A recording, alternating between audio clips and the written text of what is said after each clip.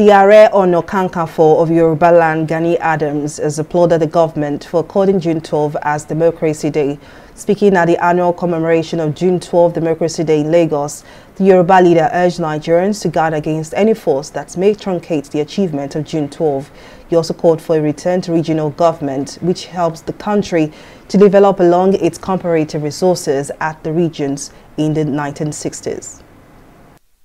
The way the agitation is coming, one, agitation from the IPOP and different groups in Nigeria. Secondly, the issue of insecurity every day is growing. The temple of insecurity is growing. The third aspect is economy.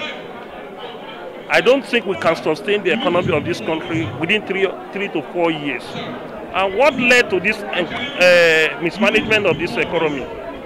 It's about nonchalant attitude of our politicians and without taking care of the issue of corruption within our system. One of the lessons is that there is no substitute for democracy. It was a military tyranny that annulled the June 12 election and put us in crisis, okay? But the people fought back and regained June 12, the June 12 mandate from the military oligarchs. So one lesson is constant watchfulness, constant vigilance. A country can easily slide into dictatorship, into tyranny.